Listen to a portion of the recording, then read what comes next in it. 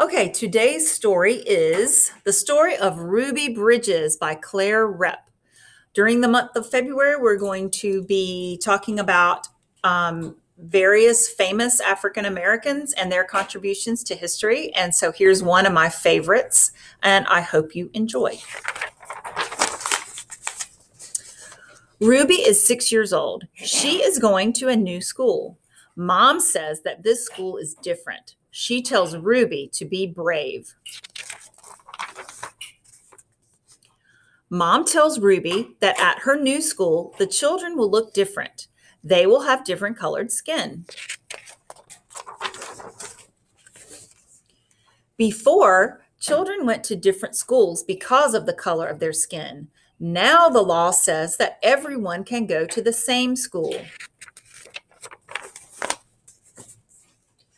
Some people do not want Ruby to go to the new school because of the color of her skin, but Ruby is brave.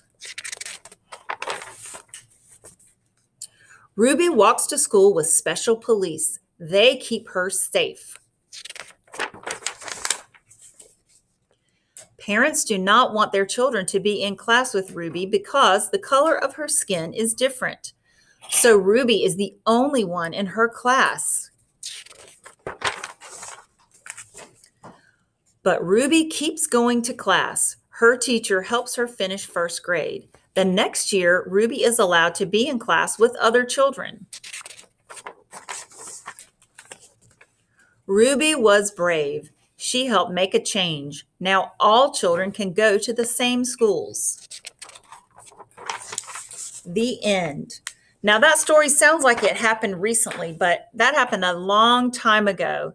And fortunately for us, because Ruby was so brave and went to school, she was the first African American child to go to an integrated school. That paved the way for the rest of us so we could all be in school together. So thank you, Ruby Bridges.